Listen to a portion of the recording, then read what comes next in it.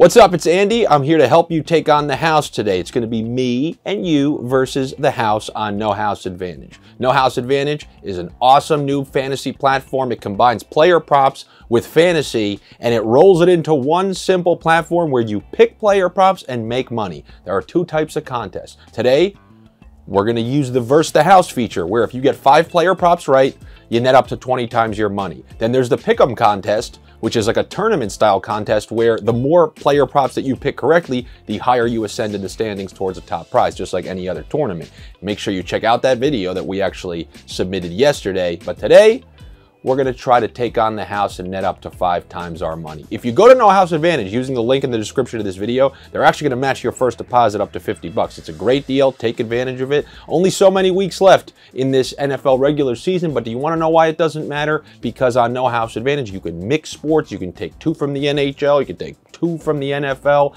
I'm going to focus on NFL today, but if you're a jack of all trades, or in my case, a jack of all sniffs, then feel free to mix and match player props from different sports to get that 20 times your money. But today I'm going to focus on the Jets and Jags. And I personally believe, along with the lines makers, that this is going to be a crusty, low-scoring game. It's going to be, the over is set at like 37. And when it's that low, I actually like taking the under. I believe this is going to be, and this is not a, for all sports betting advice, you go to Odds Shopper. I have a Thursday Night Football video. However, that's actually going to guide my picks for this Versus the House contest. First of all, I'm taking the under on Trevor Lawrence's passing yards. In a game in the Northeast with winds and rain, cold, this long-haired Florida Fabio, I believe, is going to have more of a controlled approach. I think it's going to be a lot of short to intermediate stuff, running the ball. This game is supposed to be close. And I don't think they're going to have to wing it all over the place like they have had to the last couple of weeks when they trailed in some of these games. So I'm going to take the under on Trevor Lawrence passing yards along with the under on Travis Etienne rushing yards. They have the total set very high. I know he's a dynamic runner when you get him in space. However, the Jets defense is going to be playing for their lives out there. And before last week, he had a pretty good week on the ground last week, but before that, he was struggling during the second half of the year. Don't forget, this is basically a rookie. Missed his whole rookie year, has never played a season this long going back to his college days. Maybe that wear and tear starting to pile up on him. And then once again, a cold, wintry night in the Northeast against the Jets defense doesn't look like optimal conditions to break out on the ground, if you ask me.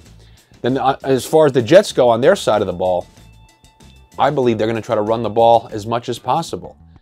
I'm going to take the under on Zach Wilson's passing yards, I'll tell you that.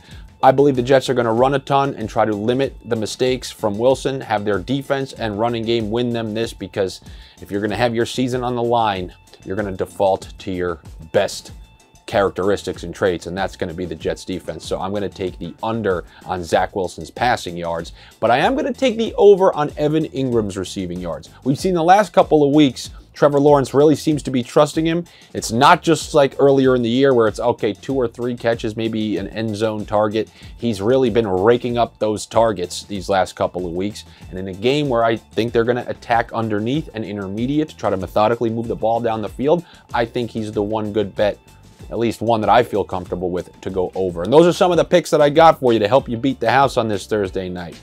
You can always go to Stokastic.com and check out their projections for this contest. They have free optimal lineups and projections for the No House Advantage contest. You should definitely check that out. It will be worth your while.